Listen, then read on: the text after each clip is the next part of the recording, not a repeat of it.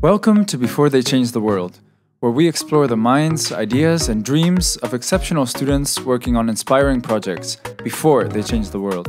This episode is hosted by me, David, and I speak with Max, who at the time of recording was a few days away from graduating from his Masters of Robotics at ETH Zurich and starting a full-time job at Zipline in San Francisco. He's a good friend of mine as we both studied aerospace engineering for our bachelor's at TU Delft and then transitioned to robotics at ETH. This episode was recorded at the end of our year as roommates, and we have one last interesting conversation about everything from his experience in elite sport to his recent white paper about global incentive structures, as well as Zipline.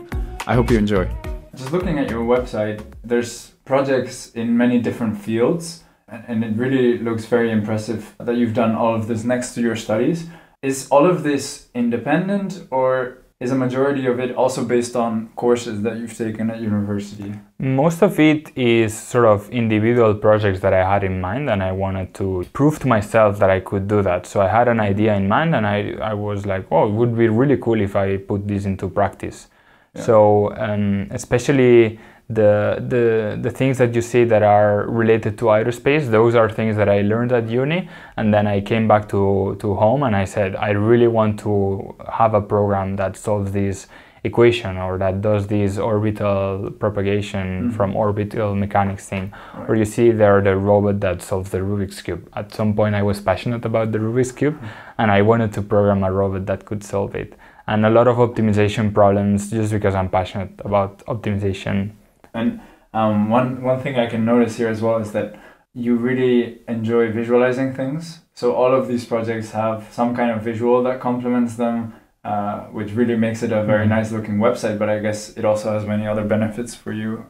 Yeah, definitely. For me, the visualization aspect is very, very important, not only for the final outcome, but for the development process, because well, first of all, I make a lot of mistakes, and visualizing something is one of the best forms of validation, to see that the thing that you're intending to program actually works. Yeah. And I've always put a lot of effort in the visualization aspects because in the long run it pays dividends. In the long run it makes you understand everything much better, and it's also very appealing, to see a robot in 3D that it's moving its arms, or the picture of planets orbiting the solar system, or this kind of things. Yeah. How did you go from writing your first lines of code to all the projects that I see on your portfolio website? How was that evolution? It was, I would say, almost 100% self-taught. I consider myself so lucky to have been born in the YouTube revolution per se. Now it's not only YouTube, but online learning revolution. At first it was maybe the first few steps my father was involved, but after that I discovered how to learn for myself, and it was mostly on YouTube videos. First it was on how to create small HTML websites, and then I got into a bit of game development, and all through YouTube. And after that, when I started uni, I transitioned to more sort of official courses, like not individual YouTube videos, but more like MIT open courseware. Open courseware, right? Yeah. It's I forgot the name, but I don't know why, because it's like my uni. I've learned so much more in OpenCourseWare than anywhere else, including my university in Delft. I've heard some stories from mutual friends that apparently when you were young, when you were in high school in your little village in Spain, you were seen as a rising star, but it wasn't for programming. It was more for swimming. This is completely different. So can you explain? Yeah, it wasn't actually swimming, it was fin swimming, which is a minority sport. It's swimming but with fins. And in my town we had a club for fin swimming, and I was very passionate about it. During a few years I took it to the next level, where I was training 6 days a week, 2 times a day. And I almost had like a personal coach. Well, we shared it with my other, like the other teammate that was very competitive. And I was really driven by it. You know, it at some point my dream was to become a professional fin swimmer. So okay, that's what you saw yourself doing full time. Not full time, but it was always like something that I would have been very proud to do. Okay. Until at some point I was too passionate about programming that it sort of balanced it. Okay. But yeah. Okay, so wait, when did that balance tip towards the programming side? In the last years of high school, when I really got into more involved programming projects, and I wanted to exploit more like my analytical skills. Okay. Yeah. And then you started thinking about university, I guess, a bit, and maybe seeing your life in that direction too. Exactly. Yeah. Okay. Yeah. Okay. Cool. Well, we'll come back to that. But first of all, I want to ask, what was fueling you? Because, you know, you were probably training many days a week, very difficult trainings, like there's probably a lot of physical pain involved to get to this level. You must have a fire inside you, and I really wonder where that comes from.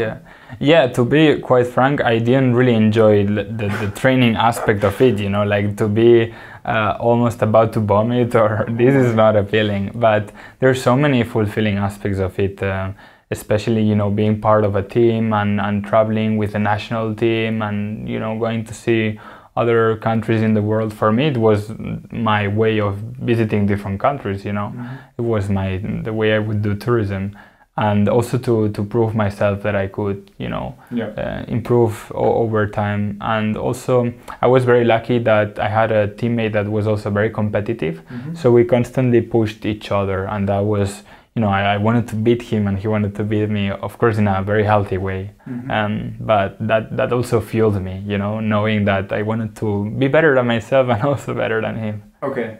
So by better, in this case, faster. You're talking about a specific distance that you both did? We actually had divergent paths. So within fin swimming, you had swimming with one fin, which is like the normal mode actually, and then you have swimming with two fins. And I was more one fin and he was two fins.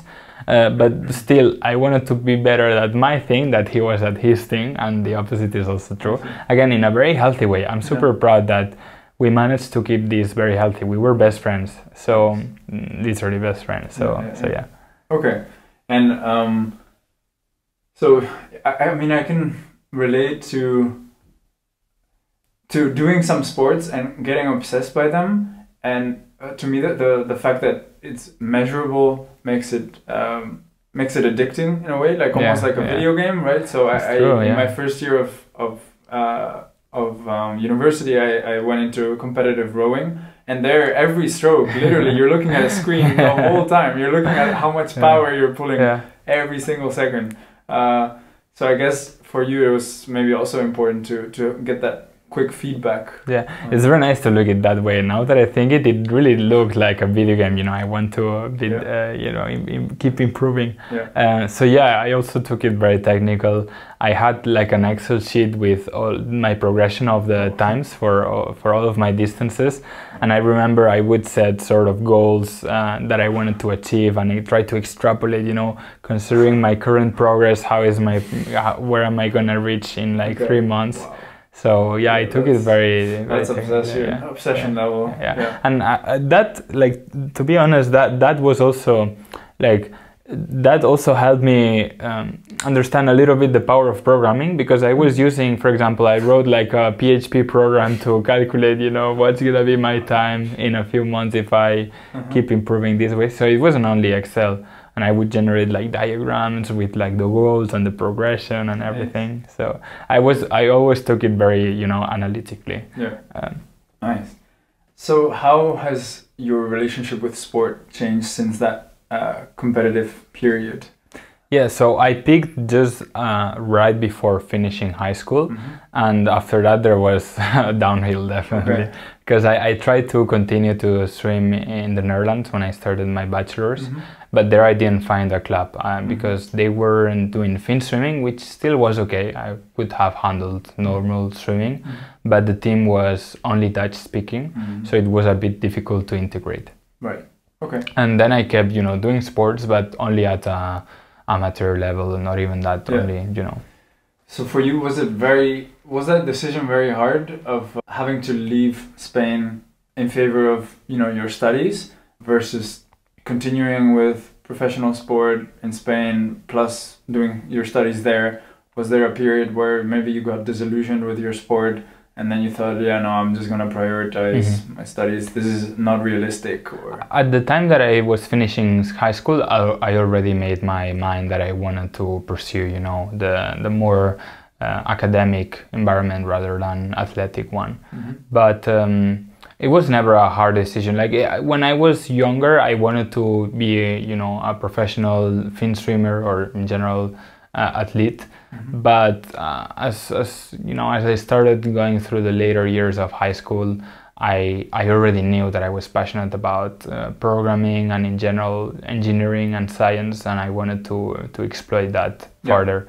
And it wasn't a difficult decision for me. I really wanted to go abroad, so I really liked my friends at the time and how everything was my life in Spain. But still, I was looking forward to go abroad. So I wouldn't say it was a difficult decision. So I'm just taking a wild guess here, but was this desire to go abroad sparked by the international competitions that you attended, or was there another reason that you had this interest? That as well, but it was mostly that I felt that I wanted to push myself out of my comfort zone. I wanted to do something different, like game-changing, you know. I really wanted to find my limits, not this time in the athletic domain, but in the more scientific domain. So I really wanted to push myself in that sense and, you know, go to a different country where you don't know other people and, you know, start your life from scratch. I was excited about that. Wow. It just seems like,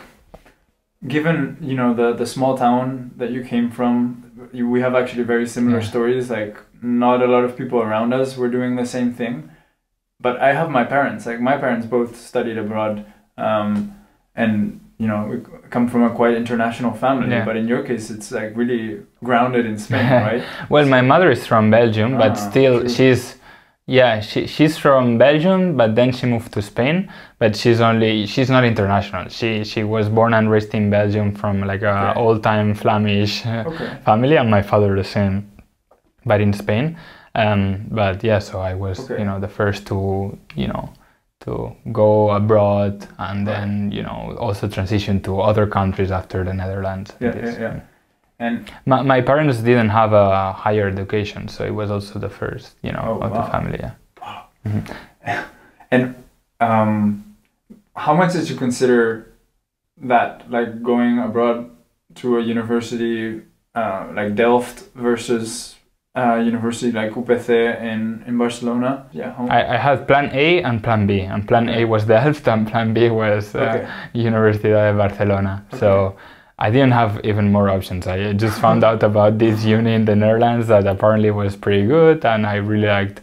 At the time, Aerospace sounded like something I wanted to learn more because I couldn't find it on YouTube. But so it wasn't like programming, which I could find on YouTube. So yeah, those were my two options, and I really wanted to go on to Delft, you know. But my plan B, I was still happy about it. So how did you change during your time in Delft? Do you remember feeling a transformation inside of you? Did that experience bring to surface some things about yourself that you didn't know, like some strengths or weaknesses? Yeah. Definitely, I struggled a little bit in the beginning because my English at the time was very weak. So I mostly made Spanish friends or Spanish-speaking friends, or the ones that were not Spanish-speaking. You know, I had very superficial conversations with them. But I noticed that I really changed as a person, not so much because I became independent, which I sort of was already before going to the Netherlands, but more because, you know, I was on a different country that I knew nothing about, and I was surrounded by people that were in the same spot. And, you know, I got a lot of inspiration from my friends. My friends in the Netherlands were awesome, and we went through the journey together. And yeah, I mean, you can imagine I was born and raised in a small town. A lot of things that, you know, that I was looking back, I was very innocent about, you know, and those years were to grow not only as a professional but also as a person, you know. Mm-hmm. Mm. Okay, so then, you know, you're kind of painting a very positive experience in Delft, especially with the friends you had made there. But eventually, after your 3 years, right, of bachelor, you decided to make a switch again in your life in terms of location and also actually the field of study. Mm-hmm. So you came to ETH to do robotics for your master's, and I'm wondering, when did that decision start as a seed in your brain? When did you first find out about ETH and about the robotics program here? So already before starting my bachelor's on aerospace, I knew that I was into programming. And so I still chose aerospace because at the time I felt like I could really learn anything online when it comes to programming, whereas for aerospace that wasn't true. But after a few years of aerospace, even though I really enjoyed aerospace and like as a science it's super interesting, I could notice that maybe if I want to specialize in something, that has to be more programming. And I say programming in general, but at the time I started learning a lot on AI, not so much on robotics, but the software side. So I learned a lot of courses on AI, and then I did a minor in Singapore also on AI and mathematics. And at the time it became clear that I wanted to switch from aerospace to more software-oriented career. And robotics, systems and control at ETH looked like the perfect solution for that. Again, not because I wanted to leave the Netherlands, but because I wanted to push myself out of my comfort zone. Yeah. So that was the decision behind it. Okay. Yeah, I honestly think the minor of the Delft Aerospace Bachelor is such a great initiative. It is, because there's so many people that decide to then change their major based on that minor, myself included. I had basically the same waking up moment during my minor of, wow, software engineering is really cool. Artificial intelligence, robotics. And not only for realizing what you like, but also for, you know, it's very appealing for like mentally to learn about something different, you know. You have to imagine you've been 2.5 years or 2 years learning about the same things, and you've been exploiting a lot. You've been digging very deep into, in our case, aerospace, and it feels so satisfying to learn a lot. Not diving a lot, but, you know, broad exploration on a new topic is like, wow, now I'm to this new world. And look at this is amazing. Exactly, because if you read a paper or you go to a lecture, suddenly 80% of the material is new, versus if you're in aerospace, you've heard like so many things are basically repeated between courses, or I don't know, it's the steep learning curve kind of drops off a bit. I know that if it wasn't because, you know, I want to prepare myself as a professional and I want to specialize, I know that I would spend all my time learning about different things. I wouldn't, okay, maybe some things I would like to dive a little bit more, but in general I would just like to learn about humanities and then engineering and then this physics degree, and, you know, just switching constantly. What would have been your alternative for the masters actually? When you were thinking of applying? So I applied to MIT, Oxford, I think. Yeah, Oxford and ETH. But it was the three tracks were the same, were robotics, and maybe MIT or Oxford were not exactly robotics, but the software side, so more like optimization and AI. So yeah, but they're also all very hard. Yeah, into, like, you can't assume that you're gonna. I got rejected both of MIT and Oxford, but luckily I got into ETH, so I'm still happy about it. Otherwise, you would have stayed in Delft. My last plan was to stay in Delft, and we still have been happy. You know, glad that I made it to ETH, but still. So you've told me in the past in our conversations that you can see yourself living in Zurich. In some hypothetical future. Why is that? Why do you like this place? I mean, why wouldn't I like it? You know, it's an amazing place. I mean, it depends, of course, on your preferences, and there's no such thing as a perfect city, of course. For example, like for me, in winter it gets too cold and too dark maybe, even though it's not as bad as in the Netherlands. But I find it, the standard of living here is very high. There are a lot of professional opportunities, and most importantly, you're surrounded by people that, at least on a personal level, inspire me. So I want to be surrounded by these kind of people. At least I'm talking about myself, of course. And in Switzerland, I mean, I really like the country because you're surrounded by nature, and there are a lot of things that I like here. But having said that, even though I like Zurich, I'm always open to again push myself out of my comfort zone and go to a next city. Again, I don't think there's such a thing like a perfect city. It's rather that what you gain is not on the goodness of a city, but rather what you learn of it, and you learn more if you switch more often. I imagine. Right. Also, the fact that we're limited by our sample size. So you can only compare with what you've seen. Exactly. And you don't know what's out there. The exploration, exploitation. And there are so many things that I miss in the Netherlands. The going by bike everywhere. Or the culture in so many aspects. And in Spain, the weather, the social life, the environment that you have there. There's things to enjoy everywhere. So I wouldn't put any city on top of any other. So, speaking about new adventures, I want to switch to talk about a company you've been involved with and you're going to continue to be involved with, and is going to be your next adventure, and is going to actually drive you away from Zurich for a while. Pretty far. And that is the company called Zipline. Yes.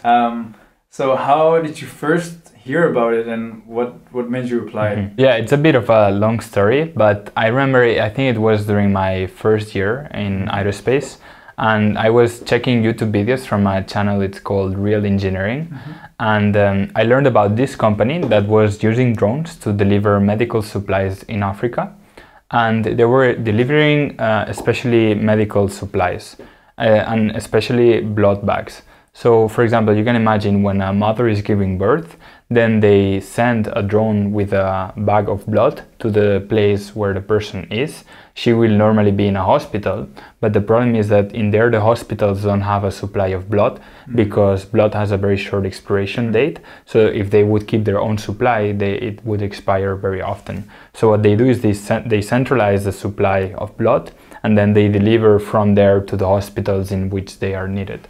So when I learned about that, I was mind blown, because it was the dream company for me, because on the one side, it was very challenging from an engineering standpoint. But on the other side, for me, it was very fulfilling, to be part of a project that could do that. And I remember as soon as I watched the video, first thing is I sent it to my best friend, and he also was like mind blown. And then the second thing we did was to apply, and we both got rejected because, of course, we were on the first year of our bachelor's with no experience at all. But yeah, long story, like feed forward 3 years, and I did an internship there. And I really liked the experience there. I was very happy with with the company, with the culture of the company, with the team, and I'm very excited. They were happy with you, and they were happy with me. So we made it long term. We made it official. So yeah, now after I finish my master's degree, which is soon to be finished, I will fly to San Francisco. I didn't mention, so the company is in San Francisco, even though they operate in Africa.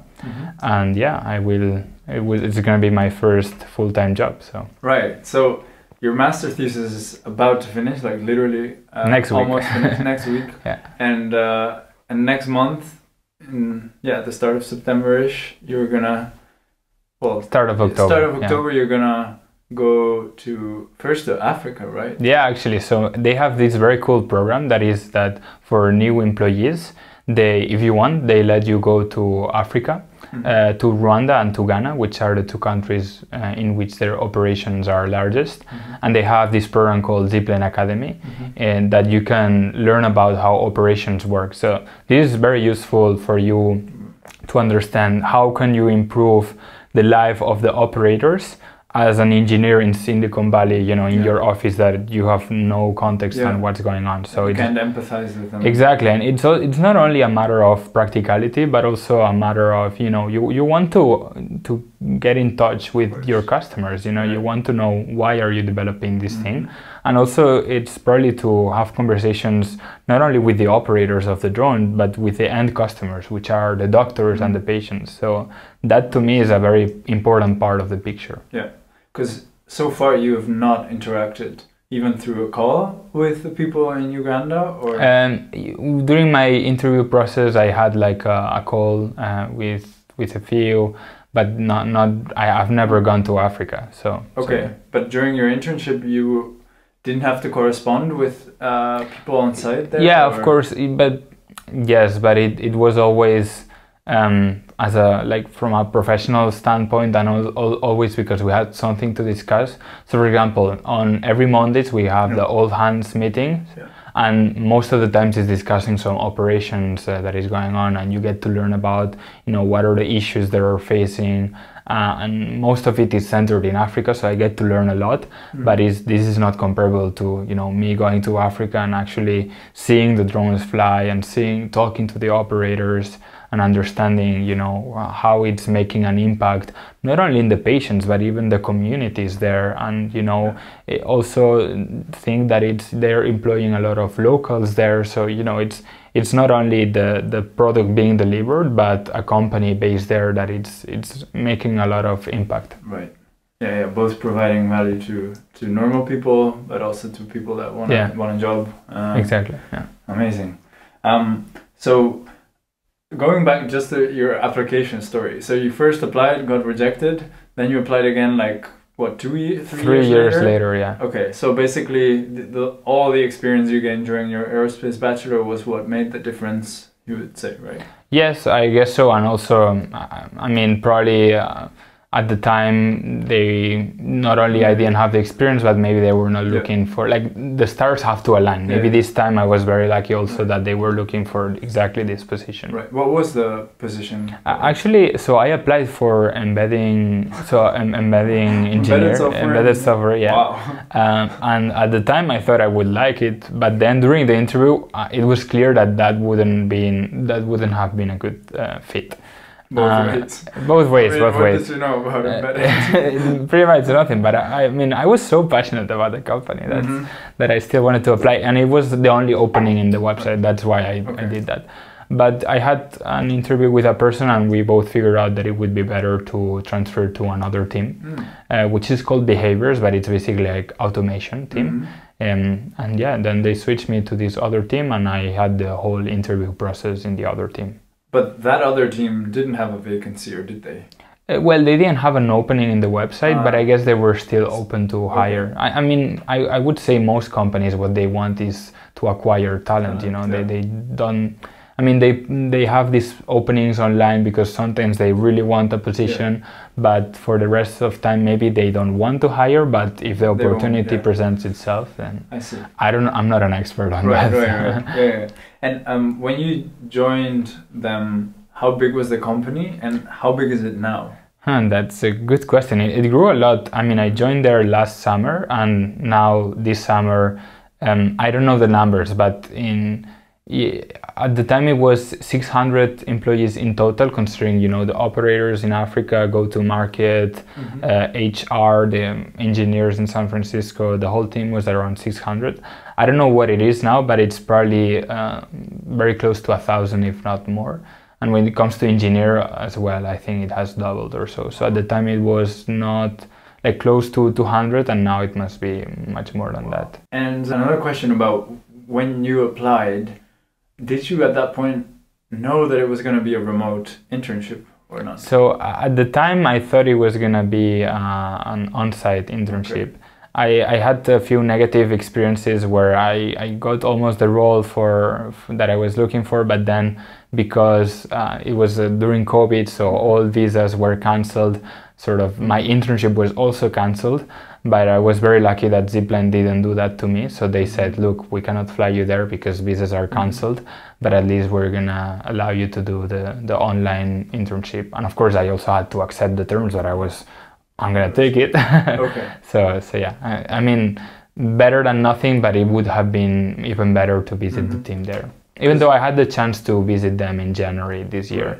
Right. Yes. And what were the best and worst things, would you say, about the remote side of the internship? The worst thing is that you're a bit more distant from everything, you know, like you're in a different time zone, and you sort of want to be independent because you don't want to work in their same time zone. You don't want to go to bed at 2 a.m., you know. So I want to work in my time zone, but I was considering this, I was still very lucky that I felt part of my team, and you know, it wasn't the worst, but the time zone is a struggle. So it's definitely worse than working online for a company that is in the same time zone. Like the time zone component really makes it more difficult. Okay. How long was your internship, and what kind of projects did you work on during that time? So my internship was, I would say, 5 months or so. Okay. But after that, they offered me the position that I ended up taking now, but before finishing my master's degree. And I didn't take it because I wanted to actually finish my master's degree, but I continued to work part-time as a contractor. And so I did the internship from May to, I think it was September or so. And then after that, part-time until I started my master's thesis. Okay. And then I'm going to work full-time from October onwards. Okay. Okay. And sorry, and the projects that I got involved, I cannot talk a lot about, you know, the nature of the projects, but what I can say is that I was in the behaviors team, which is the automation. So you can think that I was working on algorithms to avoid two drones conflicting into each other. So it's mostly working on automation software that you know, allows for traffic decongestion. So not even avoiding vehicles, but making sure that we don't run into a situation in which there are a lot of vehicles together. So it's not only vehicle to vehicle deconfliction, but actually maintaining like a healthy network of drones that are in the sky. Okay, so spread out density. Yeah, density, but also aligning the drones, you know, so yeah. Okay, cool. Obviously, during your internship, you made a good impression because they extended your contract. So I'm kind of wondering, what do you think made you stick out? I guess I was lucky that they handed me a project that I was very passionate about. So the one word is passion. You know, when you're passionate about something, you just not only you work better and more, but you're also more creative. You really have ownership of your project. Okay.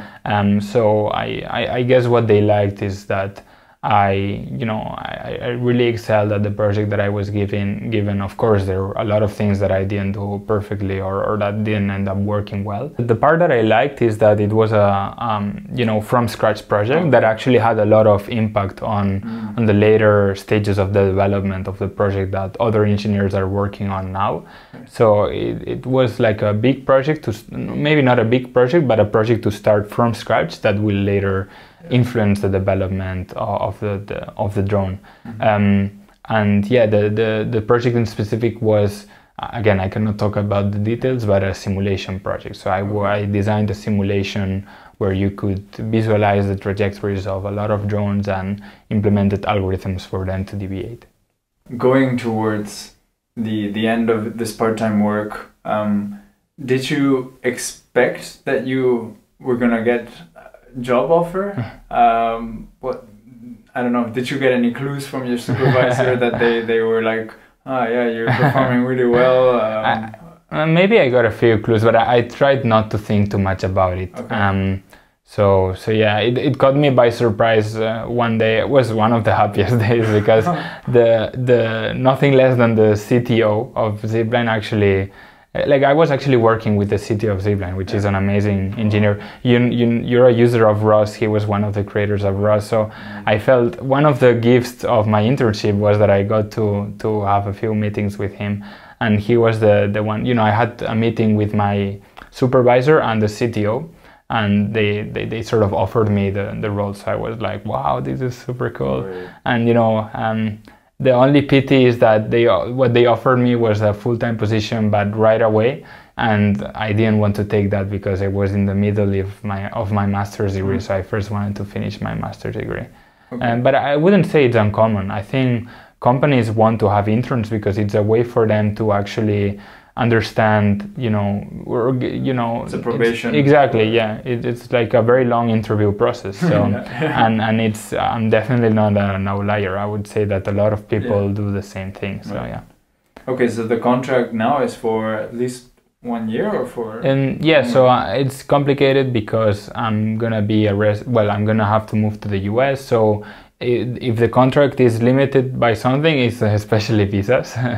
So yeah, but for now it's full time. So Zipline, as far as I understand, started as this emergency healthcare delivery company, logistics, right? Logistics for emergency situations in remote places like Uganda. But I've seen on the website that now they're moving into the US market, not only for healthcare but also for retail. So has this been in the works for a while already internally, and how separate are these two applications on a technical level? Like, are you working in different teams? Are you sharing the software stack for most of it? How? There are different approaches. So Zipline is expanding, and one of the ways it's expanding is by sort of applying the same approach that is doing in Africa but in other parts of the world. And then you also have the Powered by Zipline approach, which is that they actually sell the drone to, for example, another company that then can use it for their own purposes. That is sort of like an exploration that they're doing, but it's not like a big part of Zipline yet, the Powered by Zipline. But I wouldn't say you have the team split in two. I think most of the processes are the same, especially when it comes to the drone. So the drone it serves the same purpose, delivering one thing than another. But what is very important about this is to evaluate it in terms of the mission. It's something that I've been meditating a lot, because what drove me to Zipline was the humanitarian aspect of it, that it's delivering medical supplies. So them expanding to other markets is something that I've had to think about, because even though they're gonna keep increasing the number of medical supplies and emergency medical supplies, they're gonna do other things that make it maybe they make me feel that the essence is not anymore medical supplies. But they've been putting a lot of effort into making sure that the mission is still the same. So the reason why they're expanding is of course because of unit economics. You cannot if you're not profitable in the long run, you cannot keep doing these medical deliveries, which is not that they are not profitable, but in order to drive down the cost, you have to scale up. And the only way to scale up is to grow in space, but also in the use cases of your product. So there's no other way to improving unit economics and scaling up to actually benefit the end customers. So this is a thing that I have to reason about, but in reality it really makes sense. It's something that it's aligned with the mission. It's for improving the mission. I was wondering to what degree the Zipline system is automated and how much human manual labor is required to have it running, and where you see improvement. So there are a lot of areas to improve. Maybe in automation we can be very proud of where we are, because from the moment that the drone takes off to the moment that it's hooked up on the air. Yeah, I encourage people to watch how the drone lands. I don't know if there's something on the website. But do you think there is on the main page? They changed the website recently, so. Is this it? No. Okay, well, I can't find it. But yeah, maybe you can describe it with words. Yeah, so for the drone to take off, it's really interesting because normally, the drone, by the way, looks like a tiny airplane, so it has fixed wings. And normally airplanes have a runway to take off, but that would require to actually build a runway, and we don't want to do that in every center at which we operate, of course. So what we do is we have a ramp that is at an angle, and then it's sort of a catapult. So the drone just launches and gains speed on the ramp, and then it's let free. So that's how the drone takes off. And then to deliver the package, instead of the drone or the tiny airplane, if you want to call it, actually landing and then delivering the package, what it does is that it deploys a parachute that contains the payload. And because they are light payloads, it's still fine to be handled by a parachute. And it's a paper parachute, by the way. Okay. And then for the drone to land, instead of landing, which again you would need a runway, what the engineers designed, this was way before I joined the team. It's one of the things that caught my attention, is that so while the drone is flying, it sort of has like a hook on the tail, and then they deploy a string that sort of picks up the drone in the sky while it's flying, and these. And the string is elastic, so it allows for like a slow deceleration, and then it falls. Well, it doesn't fall, but it hangs from the sky, and then the operators remove it from the hook and then onto the next drone. So the operators are basically in charge of picking the right payload, putting it on the drone, on that launcher thing, and then picking up the drone from the hook. Exactly. I mean, there's so much more to the process that I still have to figure out when I go to Africa. That's the main purpose. And of course, there are also operators that they are not literally driving the drones or operating them, but they can give high-level commands, like for example, return to the nest, which is the center where they launch, or these kind of commands. Okay, so I guess the dream is to miniaturize this as much as, well, I don't know if that would be possible, but given that you have a pretty compact launching and landing system, you would basically almost be able to have like remote stations where there's almost no human operator, right? And that way you can have units almost anywhere in these remote places. But I don't know if that's feasible given that the payload needs to be stored. I don't think I'm qualified to answer the question, because again, I have to learn so much about the operations side of it that I don't know. I don't even know what's the direction that they're trying to head, you know. Right. I wish I knew. Okay, but super interesting. That's so cool. Okay, so now I want to turn to something completely different, super unrelated to Zipline, but it's very related to your mind and where your mind wanders. And that is a project that you worked on for a few months and not so long ago, called NashJudge, which I believe you coined that term, right? I think so. I mean, Nash is a personal name. And Judge as well, but you put them together. And you basically developed an idea for it's a new incentive structure to promote global cooperation, right? And you developed this idea by means of a white paper and a very, very beautiful YouTube video with I put a lot of amazing animations that make the idea really, really clear. So I'll have links to that in the show notes. Thank you. For anyone that's interested, I would really recommend looking into it. But maybe we can hear from the man himself about what this is all about. Yeah, so maybe I first introduce what the problem is, and then the solution that I propose to the problem. So, so what's the problem? The problem is that in the status quo, the world is structured in nations. And nations are trying to maximize their own individual utility, and to a certain extent disregarding the utility of other nations. And this system is what we call nationalism. This is the system in which the world is structured.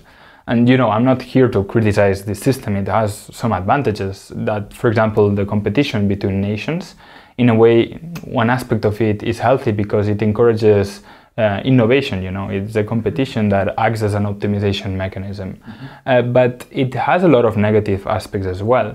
And mainly the main negative aspect is that it's an incomplete system because it's not designed to solve global problems. It's very well designed to solve national problems, but not so much global problems. And you can think of global problems as problems that require cooperation between nations. So one example can be climate change.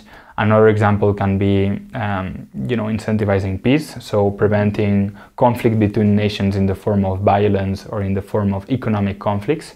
Or you can think, if you're not interested in any of these, you can think of, for example, how should governments or nations cooperate to promote legislation to prevent harmful technology to harm us in the future. You know, these global regulations, there are things that we should be regulating on a global basis because of the same problem that I will comment now.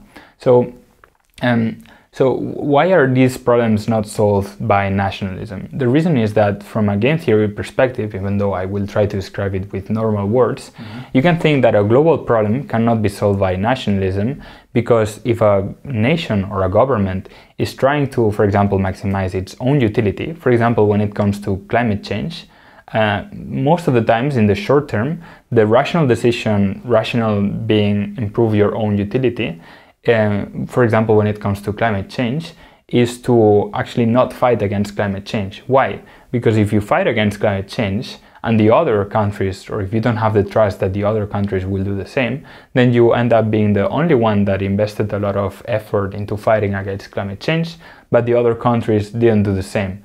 And because of that inability of governments to cooperate, then these problems are very difficult. I'm not saying that they're unsolvable, but they're definitely much more difficult to solve under nationalism.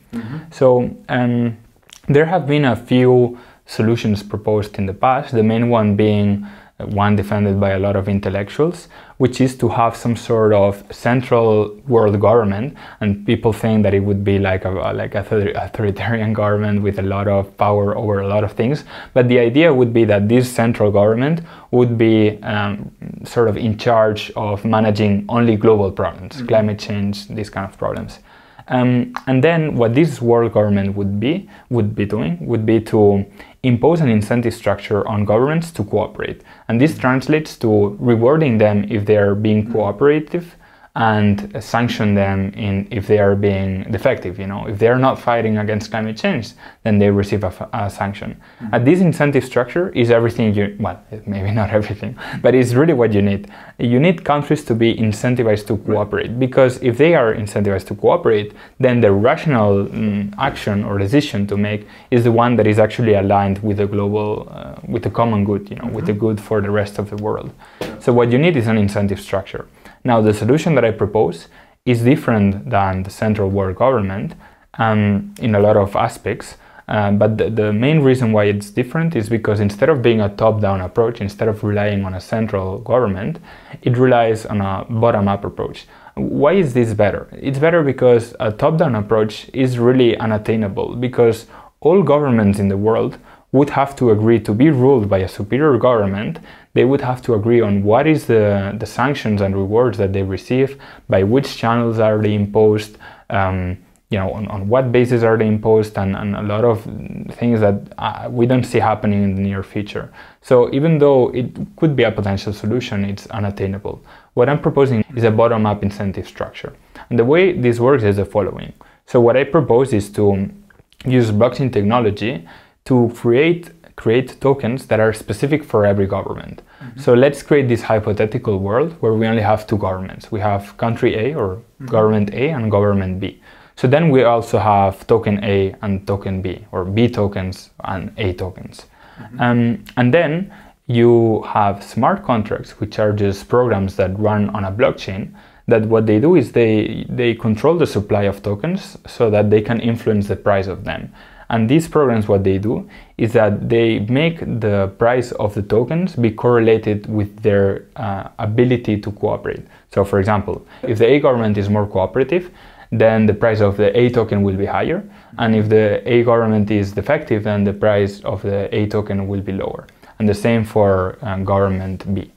And then if you like this price you control by the scarcity, or amount? Exactly, by the supply, which is the scarcity of it. So more supply is lower price, fewer supply is higher price. I mean, I explained this in the video, of course, with a bit more detail, and in the paper as well. But the idea is that you have these smart contracts that correlate the price of a token with the ability of its corresponding country to cooperate. And then the second property is that you want to give tokens at least to a high proportion to their corresponding governments. So you want that government A has a lot of A tokens, and you want that government B has a lot of B tokens. And if these two properties are met, then something magical occurs, which is that we have an incentive structure. Why? because if country A has a lot of A tokens, it wants the value of A tokens to increase because they're going to become richer. And what do you have to do for the value of these tokens to increase? Well, you have to cooperate. You have to demonstrate your ability to cooperate because the price of these tokens is correlated with your ability to cooperate. So country A is going to be incentivized to cooperate because in this way, the price of these tokens will be higher, and is de-incentivized to defect because if they do that, the price of these tokens will be lower. And the same applies for country B. There's a third property that it's that even though there's correlation, you also need the magnitude of these tokens to be high, because of course if these tokens are worth $10, then the countries don't really mind about so something as small as this. But if these three properties exist, then something really interesting occurs, and I will explain it first in game theory terms and then in normal words, which is that the effect of this is that you apply an offset in the matrix payout of individual governments in a way that aligns the Nash equilibrium with the common good. And what this means in normal words is that after that, the rational decision for every government is actually the one that is best for the rest of the world. So that's what you need to solve a global problem. So yeah, that's how I would briefly describe well, I know a lot to unpack. That was a long monologue. Yeah, I'm sorry. But I was following you. I think you explained it super eloquently. I mean, you've probably been pitching this for a while now. So I just want to backtrack a bit so that I make sure I understand. So, okay, when you were talking about governments competing with each other, it sounds very akin to, you know, the capitalist model between companies, right? But companies have a unity above them, which is governments that allow these incentives to allow companies to actually do something good for the world. Exactly, right? But exactly. The problem is something good for the nation.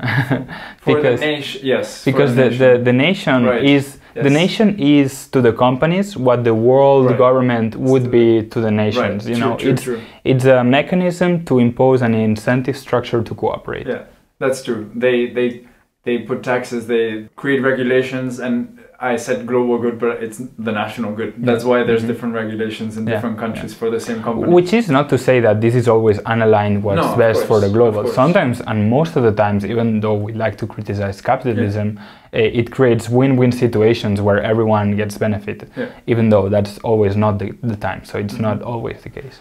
Okay, but yeah, of course the problem is that at some point there's no unit higher, and yeah, of course the natural thing would be to say let's put a central unit above governments that access the nation towards companies.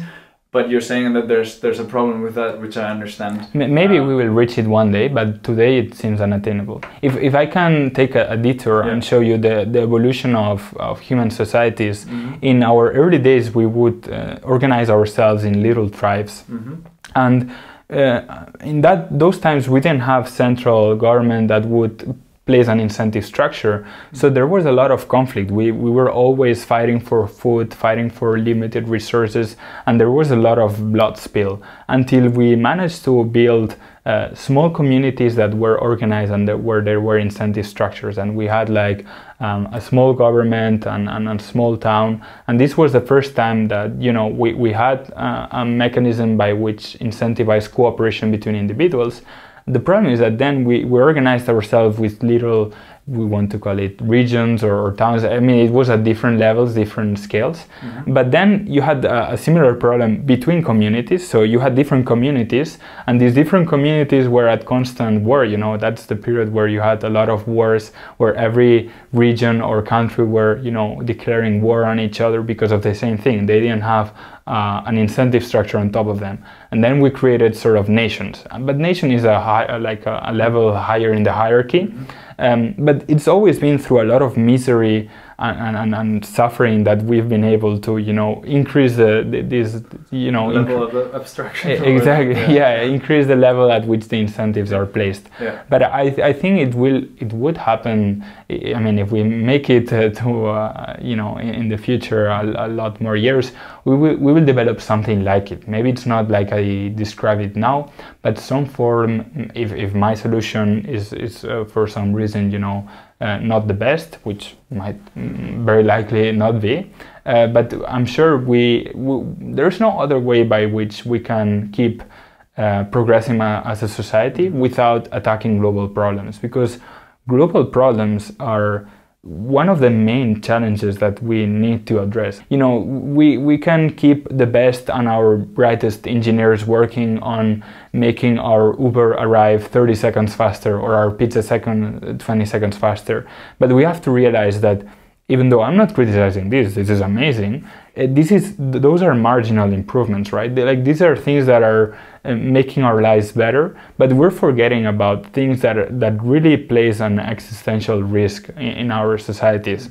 I'm not saying that climate change has the, you know, that might destroy our society, but there will be problems in the future that might destroy, maybe completely not completely destroy the human race, but really cause a catastrophic outcome.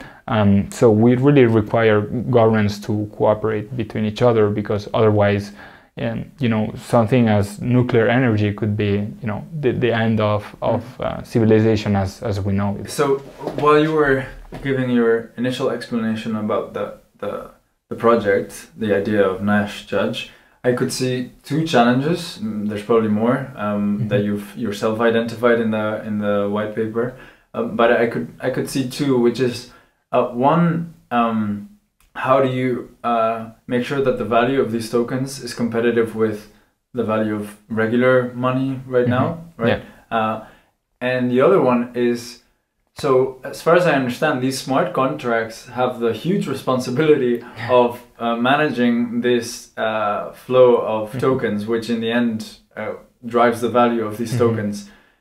And so there's something in these smart contracts that is deciding what is good for the planet. Like who is being cooperative. Yes, who's being cooperative, and that seems like such a difficult algorithm to decide. And even if you had a good algorithm, it's also an epistemology question, you know. What do we really know? Do we really know if a country is cooperative? I'm going to be the first to admit that I'm talking about it as if it's something that you can quantify, but it's really difficult to quantify, because everyone will have different opinions on the nature of the ability of a country to cooperate. So of course you can think that you can think of objective reality being there, but everyone interprets objective reality in a different way, you know. Everyone perceives the world by a different lens, so everyone has a different perception, but also a different cognitive interpretation of what's happening. So I'm not assuming that everyone will agree on what this cooperation metric is, but what we can do is some sort of law of large numbers, where you know, when we ask this same question to a lot of people, then we combine the answers of everyone into a single metric. That I'm not implying that it's close to objective reality, but it's probably our best approximation that we can give to it. You know, it's like when you ask citizens of a country to vote, everyone will be biased on the left or on the right or whatever spectrum you define. But what your hope is by combining the answers of everyone, you reach something that is actually useful. You use something that shows something about objective reality, even if you don't have access to it. Okay, so how do you create a smart contract that basically, like, periodically you need to have these votes, right? Then of everyone, like on a global scale, you need. Yeah. So I didn't answer this. I offer a few solutions, but I guess what I would like to say before proposing a solution is that ideally what I would like to do is to inspire other people to offer solutions. I think I'm by no means close to being an expert on any of these topics. In fact, it's something that I learned on the fly what I was reading in the paper. So I'm pretty sure that my solution is going to be one of the worst of the potential solutions to the problem. But you can think of different approaches, right? Like you can think, for example, of a voting system where you're asking people to vote on, you know, do you think this country was cooperative? You know, do you think the invasion of this country on this other country is of a cooperative nature or of a defective nature? And again, people will disagree. Everyone have different opinions about anything. I'm not denying that. But by combining answers, you can arrive to something. Another approach is to have some sort of it's similar to what representative democracies are. You have people that elect the people that are in charge, and then the people that are in charge that are experts, then they decide what are these metrics. But it's very difficult to design a system that has the right checks and balances, you know. It's very difficult to design a system that it's not corrupt, that, you know, it cannot be manipulated or anything, because of course if money is involved, people will try to exploit it. So there are different alternatives. One potential approach is to have like a completely data-driven approach.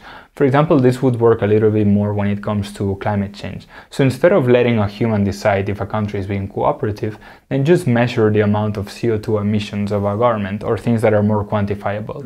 And then include all of this into a pipeline that at the end comes up with a metric.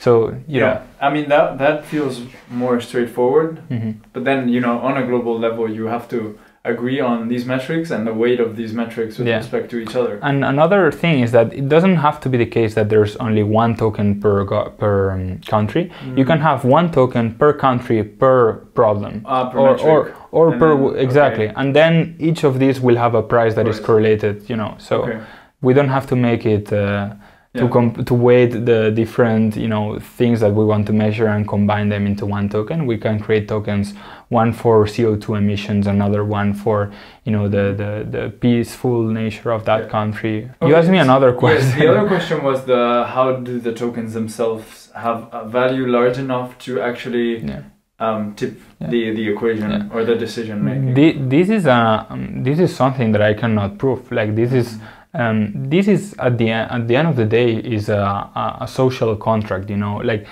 things are valuable in a market not because a lot of times they have use value, but most of the time they have exchange value, which is that a thing is only valuable in a market because another person defines it as valuable. I give value to a paper bill, which it's a shared belief, right? Exactly, it's a shared belief, and ultimately this thing has value because, for example, like you can also say that money itself as an invention has value, or like monetary system, because it's a mechanism that allows us to first store value, then exchange value, and then account, like measure the value of things. So that's something that it's an invention. Money is an invention that is useful for humans.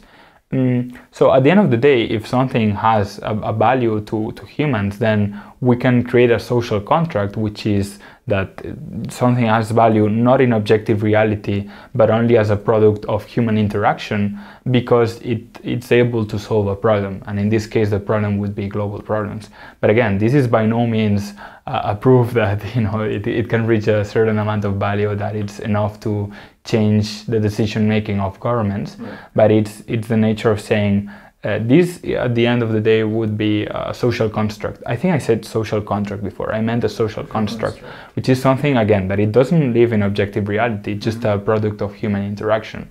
And if a thing is valuable, if an invention is valuable, at the end of the day, humans will perceive it as valuable. So as an investor, if I believe that this has the potential to change the world, if I believe that this can solve global problems, then I will probably think that the value will increase over time, that people will realize about this. And then, because I think that, I'm going to invest now because the price will increase in the future. Whereas the opposite is also true. If I believe that this is definitely going to fail, then I'm going to sell it and the price is going to be lower. So at the end of the day, it drives down to the perception of people about this idea, if people are bullish or bearish. Yeah. Okay. But I should say one route is to convince investors. Yeah, but I should say that there's a distinction, an important distinction here, that it's not a productive asset. Most assets are productive, meaning if you, for example, buy a company, this company is going to be productive, it's going to have some earnings, and by buying part of this company, you'll also be receiving part of the earnings of this company. But this is a non-productive asset, which means that owning these tokens doesn't give you more tokens. So that's the distinction here. It's, for example, you can think of a non-productive asset, or for example, money is a non-productive asset. Owning money doesn't give you more money. Like the literally owning a bill. I'm not saying owning the debt of other countries. So or owning a bill or a bond. So there's a distinction there. It's like Bitcoin, for example, is also a non-productive asset. It doesn't give you more Bitcoins. So you only hold this kind of assets if you think that they're going to increase in value in the future. Right. So I'm just thinking, like, I'm looking for an analogy, and I really don't know anything about this field, but in the process of globalization, there must have been moments where currencies had to mix, right? Like between countries. And we still have multiple different currencies, like many, many more than I can count. So how did they agree on a way of trading between each other? Do you know how you know the exchange rate from a dollar to a euro, or what? Yeah. So this is set by a market. There is a demand for dollars and a supply of dollars. The supply is normally controlled by central governments and also the private banking industry, and they control the supply of US dollars. So there's a supply of US dollars and there's a demand of US dollars. You know, people want to buy US dollars to then sell products. So there's this supply and demand, and there's also a supply and demand of euros. So at the end of the day, there's a supply and a demand for each of these assets, and it's a market sets the exchange rate. So for example, now that the interest rates in the US are increasing, the demand of US dollars is increasing, and this means that US dollars are becoming more expensive relative to euros. And it's just the market that it's not that an algorithm is changing the price, it's just that people are willing to pay more euros for a dollar than before. So it's the free market that does that. Okay. So I want to understand, you were studying the same as me, you know, we've both studied aerospace, then we did robotics. How was this idea born? Where did this come from, and I mean, you mentioned that you learned most of it while researching this idea further, but how was it born, and why did you decide? Yeah, to be honest, I couldn't pinpoint like the place where the idea came, but I've always been a little bit interested. I've taken a few open courses on economics, you know, microeconomics, macroeconomics, also a lot of game theory I studied. I also learned about blockchain technology and, you know, different, like I programmed a few smart contracts and tried to understand how this technology works. So I had sort of like the very elementary basics on each of the main pieces of the puzzle. But then the idea itself, I couldn't pinpoint where it came, but I sort of remember where the inspiration came. Okay. And I remember I was on a flight. I was flying from San Francisco to Boston, and I was listening to the soundtrack of a movie called Munich, The Edge of War. And it's a movie that depicts the period in which Chamberlain was ruling in the UK prior to World War II. And he was desperately trying to prevent war from happening. And there's a scene of them. I was listening to the soundtrack, and it reminded me to a scene of the movie where Chamberlain is in his garden and he tells his wife, "I would gladly stand against this wall and be shot if that prevented war from happening."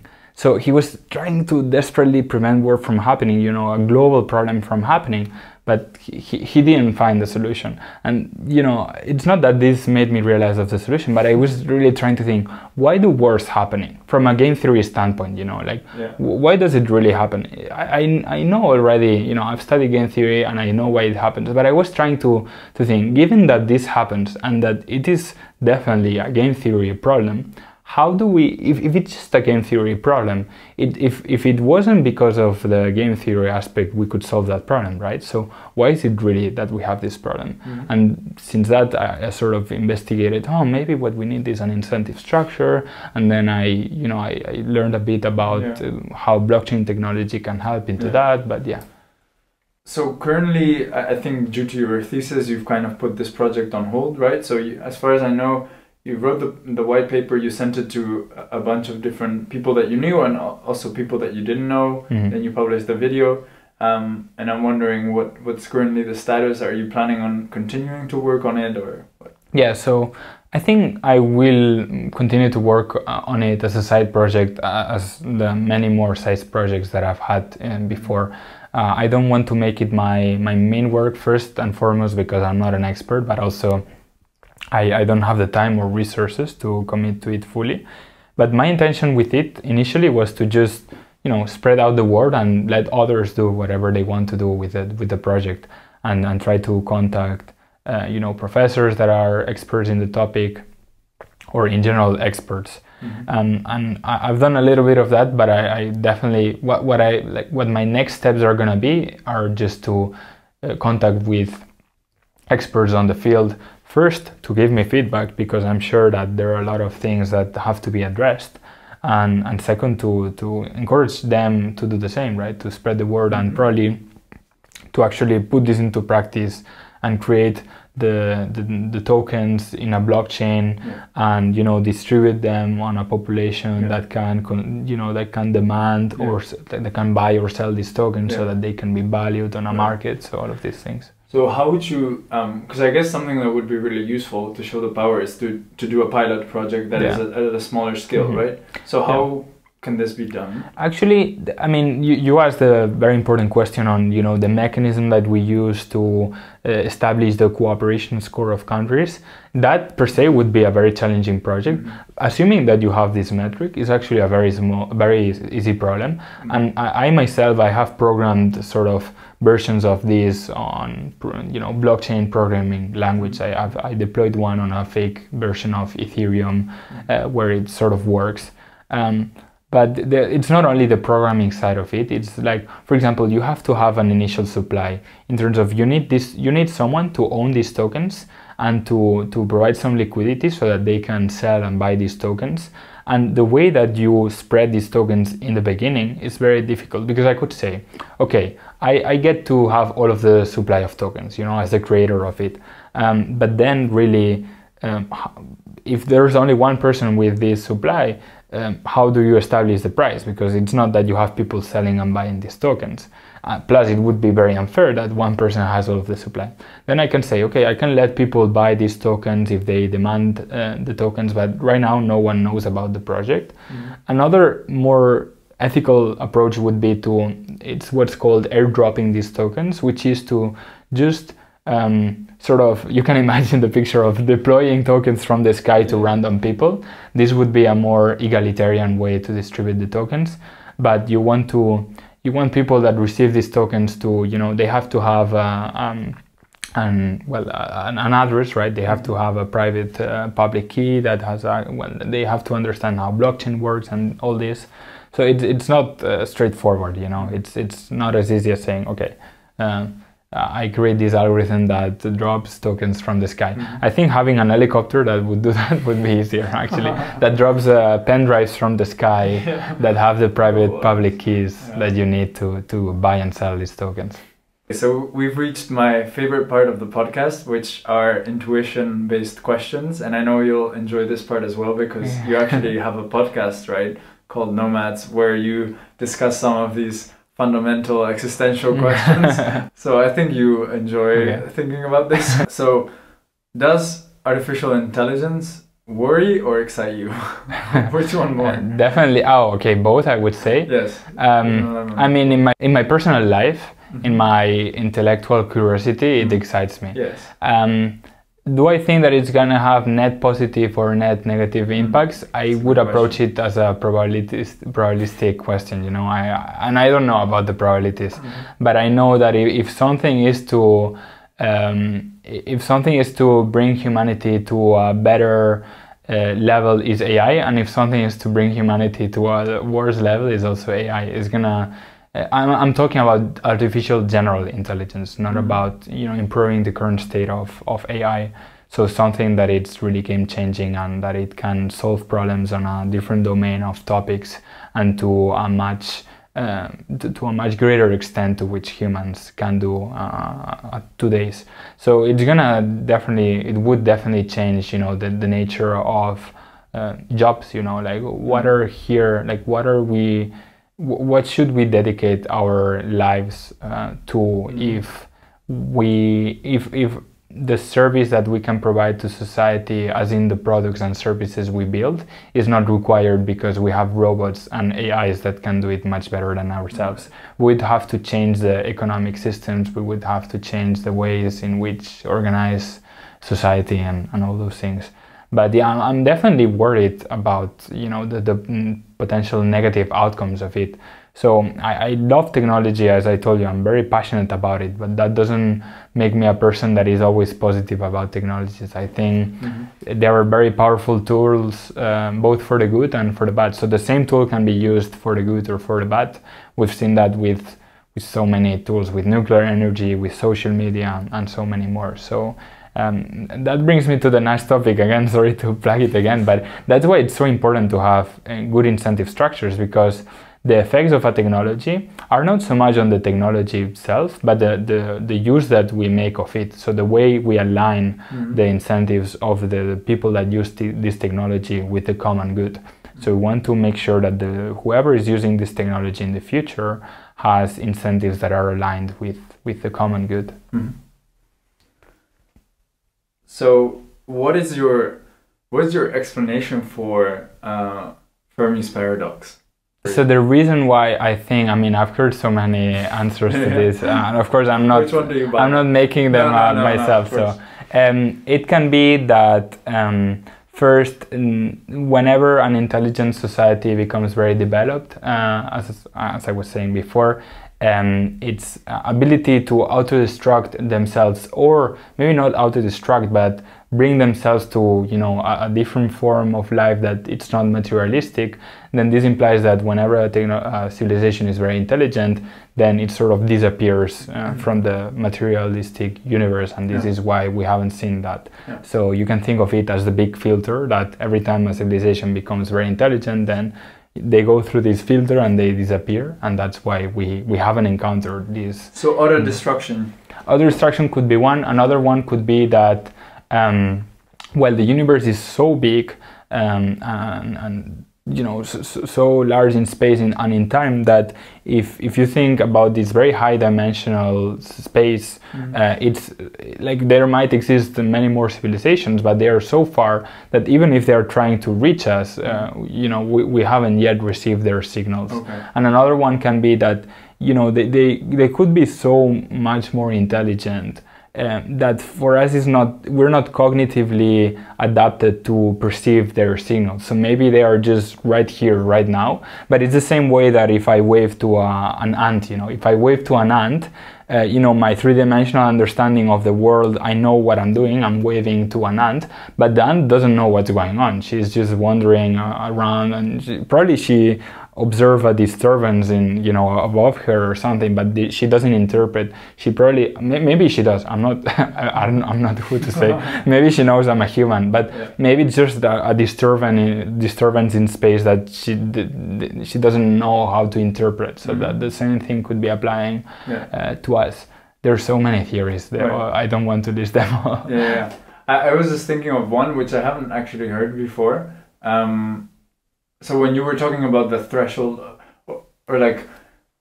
the threshold of intelligence, reaching a point where you can auto-destruct yourself, I was thinking of it like you reach a point of intelligence and technological maturity where you can create a metaverse that does not... You basically don't want to live in reality anymore. Yeah, exactly. You convert yourself to information processing, basically. So you don't live in the materialistic world, or maybe you live in a materialistic world, but your consciousness is rendered in a non-materialistic world. Essentially, you live in a world that you perceive as much better than the real one, so a digital world, and you have no no interest in continuing to explore the universe at that point. And with things happening around the metaverse now, or it could be that the desire to explore is something that you experience only up until a certain level of intelligence, and there, as you said, you're then chilling in in the pocket of space and time at which you find yourself in the universe, but you don't go on to explore other spaces. I mean, it could be that everyone else has figured out that this universe sucks and that they can create much better ones for themselves. Yes. And I guess exploit their biological systems that they embody. I don't know. I don't think we're cognitively adapted to imagine all of the reasons why we haven't encountered these things. What would you say is the coolest robot or artificial intelligence on Earth? AI, I mean, it goes so fast.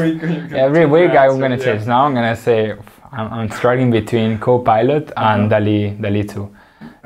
So should I describe them briefly? Maybe. So Copilot is this it's one of these exciting but things that I'm fearful that I'm afraid about.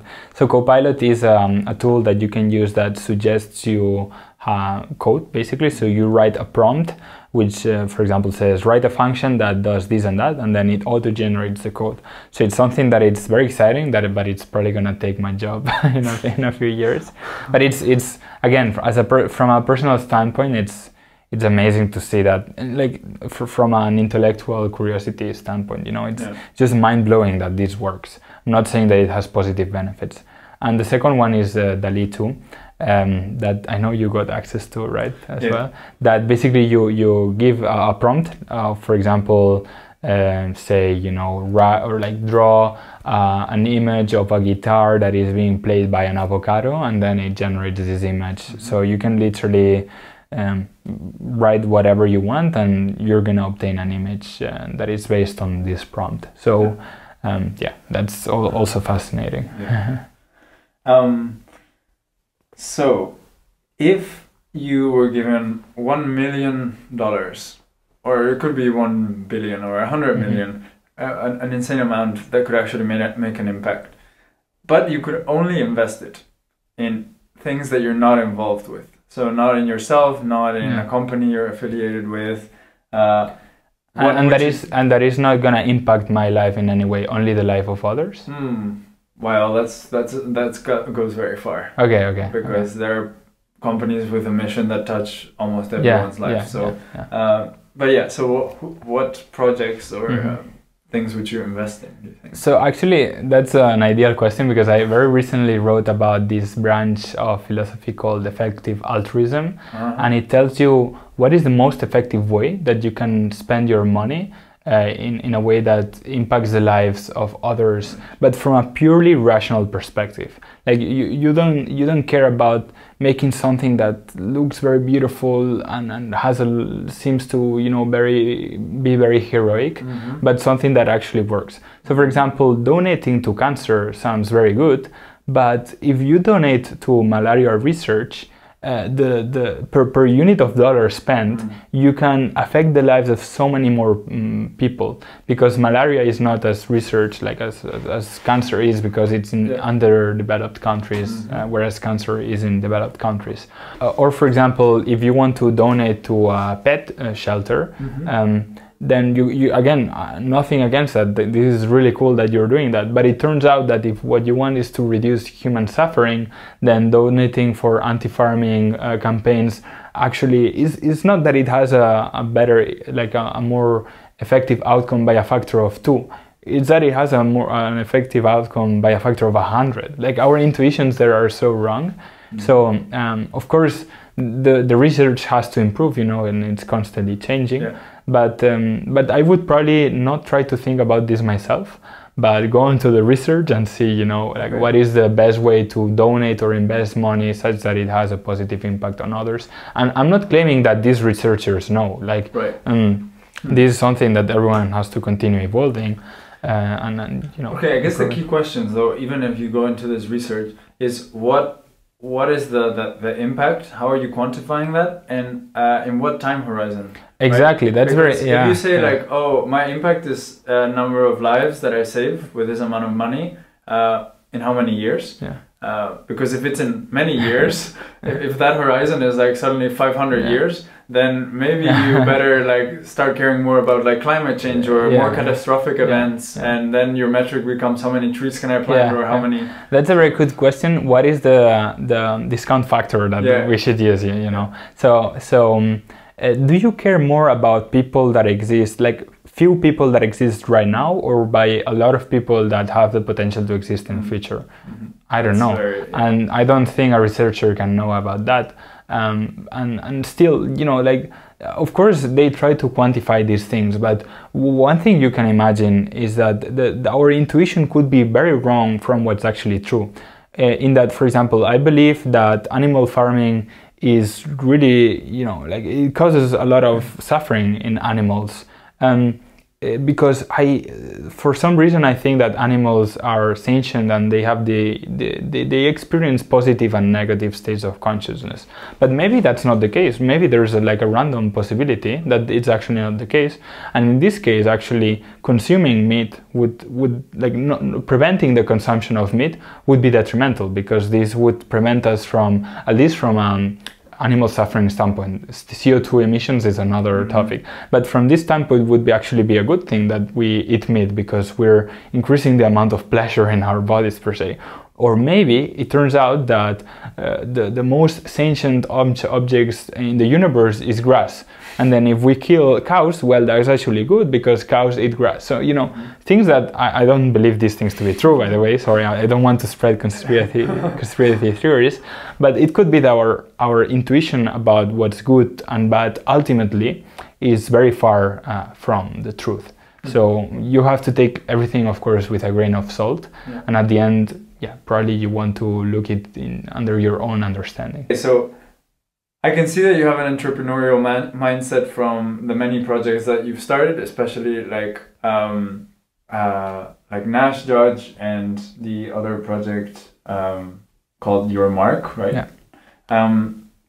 So is this something that you see yourself doing in the future? Like, do you see yourself becoming or being an entrepreneur or starting your own thing? I consider the possibility of it, definitely, because I know that I really like to put ideas into practice, and I think that I should exploit this, but it's not that I want to commit myself to one path. Ideally I would want to live a life in which I can do whatever I want. You know, if I want to have a stable job that allows me to, you know, not care too much about work, then I will go on that path. And if what I want is just the rush of it, you know, I want to really have my project and make it from scratch and make it have an impact in the world, and I want to be able to do that.